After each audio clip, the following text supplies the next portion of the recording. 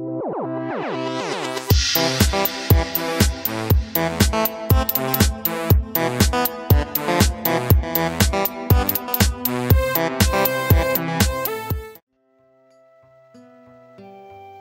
everybody, Retrobeard here. It's time for our weekly Q&A session. I know I didn't do last weekend because I wasn't very well, as you know, but I thought this week I'd do a bumper edition with 6 questions rather than 3, and a little bit of chit chat, and I may even show off a few of my recent game purchases like I used to in the good old days of Retro Ramblings. I don't know if anybody here still remembers that series, but I thought to make it into a special for my sort of my return, I'd do that. Hopefully that's your sort of thing. Before I get started, and say if you do enjoy my content, can you please like, subscribe, share, click the notification bell, leave me a comment. It really helps the channel out, and it's nice to keep on growing and keep enabling the channel to survive and thrive. With all that lot said, let's get into the Q&A. Let's get my phone because it enables me to see the questions because I cannot remember questions. The first question is, Andy Davidson asks about my experience of getting married and why it matters to us. Well, Andy, I'll answer this as best as I can, like I always do, because like I said, I don't ever prepare for these questions with answers, so that's why sometimes they're a bit gappy and a bit incomplete, but I like to try and keep it real, as I've said many times. My experience of getting married, well, we had a pretty quiet marriage in a nice little chapel type place, a little bit of close family, not many people. We were quite quiet and private people, and we've got a story behind us which is a bit big for this this video, but basically it was the usual thing, and very nice and intimate, and yeah, it went well. And then we went straight to Stratford-upon-Avon for that holiday, if you remember the videos that I put up to say hello to everybody and to tell everyone. Why it matters to us, I've probably not got anything tremendously original to say, but we've been together for over 5 years, and, you know, without trying to sound pathetic or too, like, self-pitying, both of us have had quite a hard journey and a hard story. We've been through a lot, and my wife is a big believer of marriage. She makes her feel like things are proper, and I'm sure she's not alone. And at me, I wasn't. I'd been married before, and it got very ugly in the end, and for quite a long time after it got ugly. And let's just say I was shy of it. But then I got to the point where I thought, we've been together all these years, we've been through hell together, and we've got closer and closer, we've stood by each other, we've helped each other, we've healed each other, and I thought, if I can't commit to this, if I can't commit to her, and if I can't commit to us, what am I going to commit to? What am I waiting for? What is going to come along that I can commit to that's bigger and better than this? And the answer was nothing.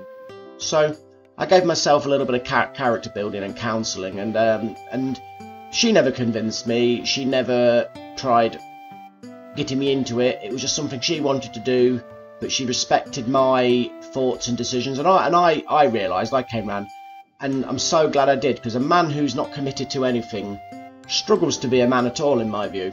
And if anybody listening to this isn't committed to anything from their point of view, I don't mean necessarily marriage. I mean, you can be committed to anything. You can be committed to your career, you can be committed to your family, your mum, your brother, your kids, your even your hobby and all the community in it. You can be committed to anything. So I'm not saying marriage is the only commitment. I'm saying, but a man who's got nothing he's committed to, nothing he believes in or follows, he's lost.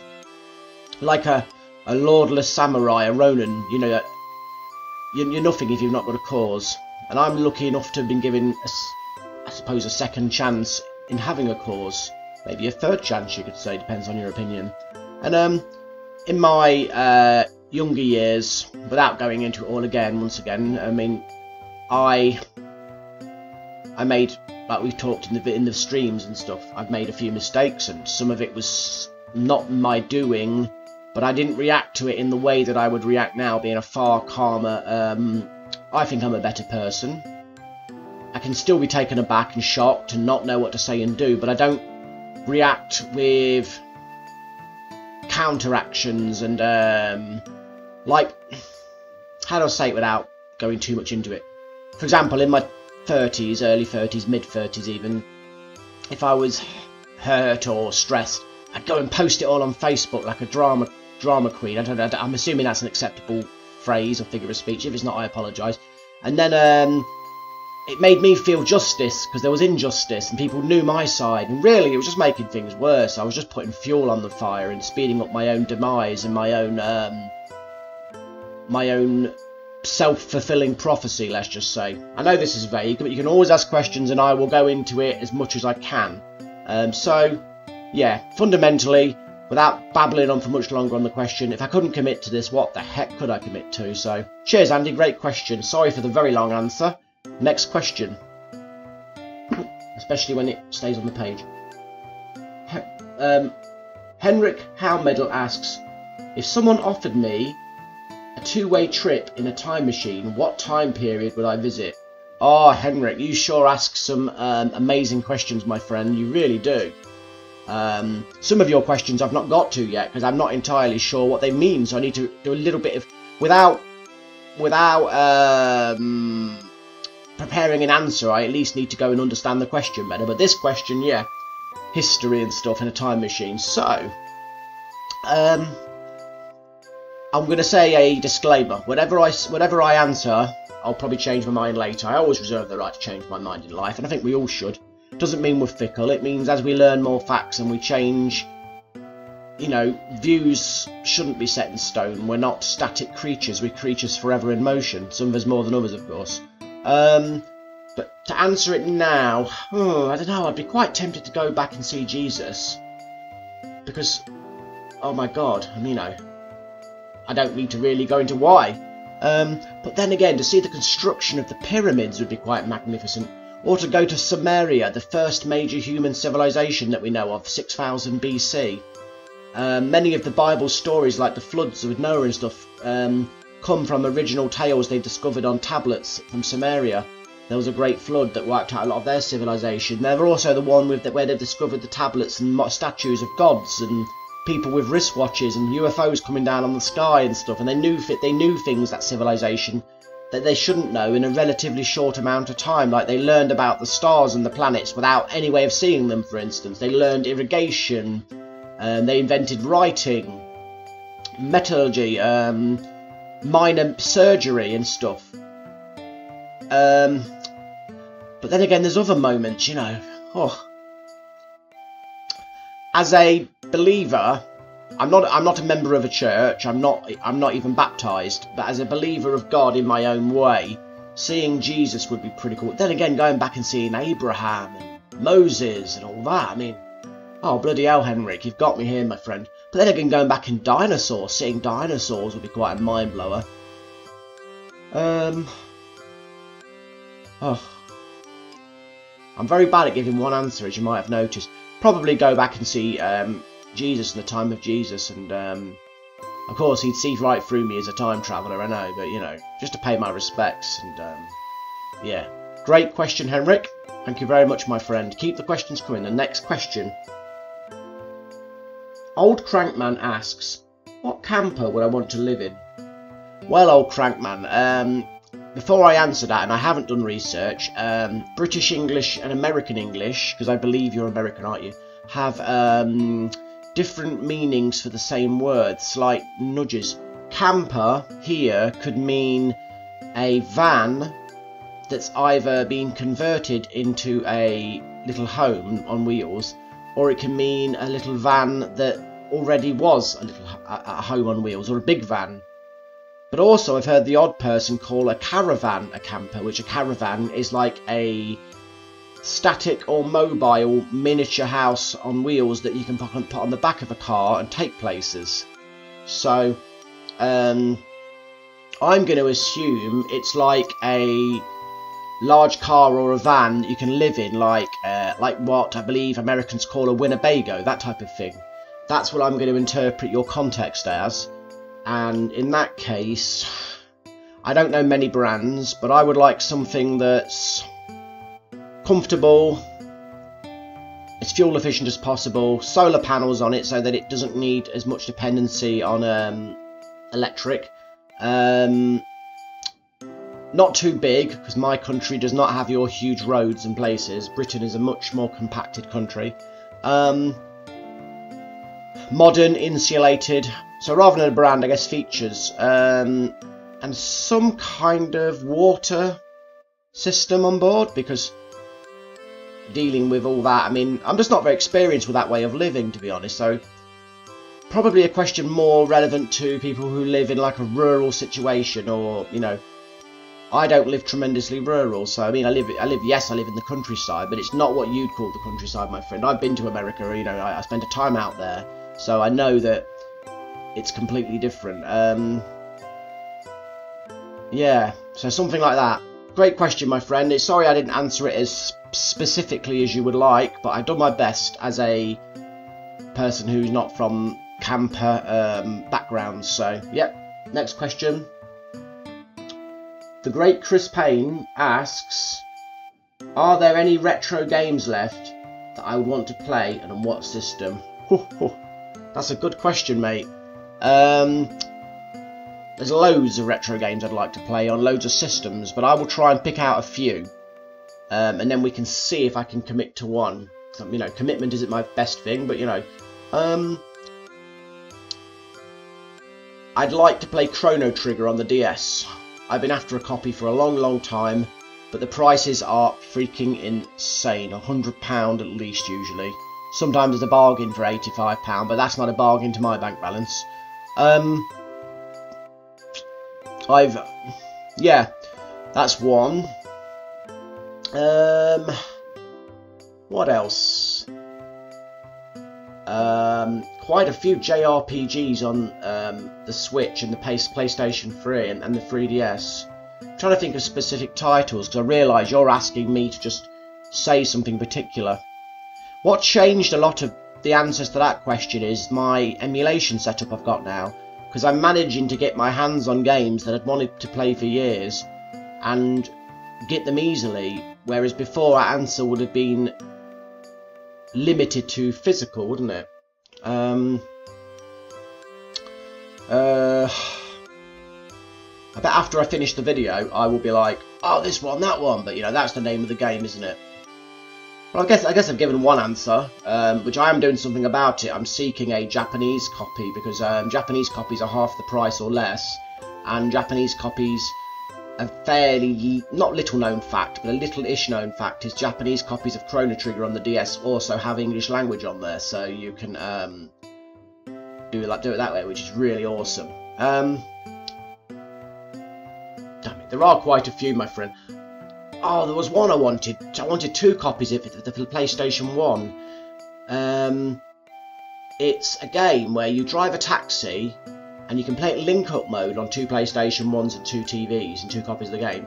One drives the taxi, one uses the weapons, and you'd go around doing taxi missions in a post-apocalyptic future.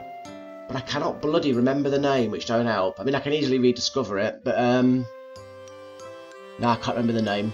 And I wouldn't mind Twisted Metal 2 and 3, and probably 1, because they've got link-up modes, I believe. I do love me some Twisted Metal. So yeah, but numero uno, either that taxi game or Chrono Trigger. Great question, my friend. Sorry for the gappy answer, but you wouldn't expect anything less from me, would you? I think this is the last question now. Let's have a look. No, it's not the last question. I'm wrong. Cauldron of Stardust asks, if I was going into battle pre-gunpowder era, what weapon and defence would I take? Amazing question, Cauldron. Straight up my alley, the kind of scenario I like. Now, weapon, I would have a selection, because a great warrior, or even a not-so-great warrior, doesn't have to have just one weapon. I would have probably a Zweihander blade, which it goes under numerous other names, but like a Doppelhunder or something. It's basically a massive sword. It's not a great sword, it's one size above. It's about as long as I am tall. And it's a great weapon because it's well guarded. It's also got on the blade like a point, kind of a crescent shape in the middle of the blade, what goes out. And then if you want to, you can hold it by the handle and on the blade where it's not before this crescent shape, the blade's not sharp, so you can hold it there and hold it in the handle and use it as a spear. Because of the length, it's a fully length spear. Or you can use it as a great weapon and do great swinging arcs with it and obviously cleave down people like they're nothing. It's an exhausting weapon, but it is a weapon that can defeat many others. The only disadvantage is somebody's fast might get in, but if you get those strikes in, anybody's going down. Even people in plate armour would feel it. Or you could use it as a spear and go through the gaps in the plate armour. So it's a multi-purpose weapon that can take on halberds, swords, axes. It could hold its own possibly against pikemen. It's, yeah, a fantastic weapon. Sadly, you can't wear it. Sadly, because of the size, you can't have it on your back. You've got to carry it over your shoulder when you march to places. You've perhaps seen the in the medieval pictures some of the Swiss soldiers using them and stuff. Some of the Swiss mercenaries. But it's an amazing sword, and it's great to be a one-man army. There's tales of men on bridges holding off entire forces on the bridges, swinging them in great cleaving arcs, and men dropping like wheat. So that'd be my primary attack weapon. Probably as my backup weapon would be a rapier, because it's got arguably the best handguard of any weapon in the world. It's fast, it's got a good reach, and it's lethal. So probably when I, you know, if I lost my weapon or I got tired or whatever, then probably I'd pull my rapier out and do a bit of the old musketeers. But yeah, perhaps I'd either have a rapier alongside a parrying dagger, or maybe a rapier and a buckler shield. I'd see how I'd feel, because the parrier dagger looks awesome, but the buckler is probably more protective. Armour-wise, for my defence, my true defence, I wouldn't have full plate, because being an independent guy and being a guy who likes to be not caught off guard, having armour that takes about 15 to 45 minutes to put on and you need helpers doesn't suit me. So I'd rather have my own armour, like perhaps chainmail suit, or I quite like a breastplate, or the Roman banded armour. I can't think of the name of it. Lorica. I can't think of the name. But yeah, and probably, yeah, some chainmail or a brigandine or something, but some sort of medium armoured, you know, upper, and just probably, or even a good scale mail coat or something. But yeah, with some sort of chainmail pants, you know, as in trousers. Helmet wise, like a helm, because obviously I can pick any setup I want for this. I'd probably want something fairly enclosed, so at least my face is protected. So yeah, probably something like what the Templars wore or something, you know, like a good salt and pepper head. So yeah, great question, Cauldron. Sorry if I've answered it a bit strangely, but it's a lot to think about. Cheers, mate. Next question. The last question, in fact. Karaoke Blokey asks, what was my best Christmas present? Now, I'm going to assume you mean in my childhood, because Christmases in my adulthood haven't been great. Some of that's my fault, some of that's life. That's good. Yeah, I had a lot of good Christmases. I remember absolutely having a serious state of bliss when me and my brother got a shared present one Christmas, which was a Sinclair Spectrum plus something, plus 2 or something, or plus 3, 128k RAM, and we had the light gun package that came with a load of light gun games like Operation Wolf and stuff like that. And we had a massive Christmas just gaming on it, playing light gun games on our 21-inch CRT in the living room, and that was mental. And the 128k, I mean, fundamentally all it really achieved was it added nicer music to the games, but it was a cool upgrade at the time, because, you know, it was a more simple time. We had a great time on that. But there's something else I used to do in my childhood at Christmases that made it magical, and this was several Christmases, many Christmases. We used to always get together as a family and play Space Crusade and Hero Quest, and that was beautiful. And I don't know why we never played it any other time of the year. We'd only played it Christmas, but yeah. But the Spectrum was magnificent. Once again, I could probably think of a dozen other great Christmases, but yeah, that was one of the finest moments. So, yeah, that's all the questions done. Now I'm going to show you guys as a bonus to make it up for you not in last week, my recent purchases, because I've been a naughty boy as usual. I got Tale of Grace's F on the PlayStation 3, a JRPG in the Tales of series. Pretty awesome game, starting to go up in price. I got a really good deal. It's an amazing game. It's got the best combat out of all the Tales of games, so put that one down. Fantasy Life on the 3DS, which would have been my answer to Chris's question, but I own it, so I can't really use that as the example. It's arguably the greatest game on the 3DS, very arguably. So I got a really good price on that.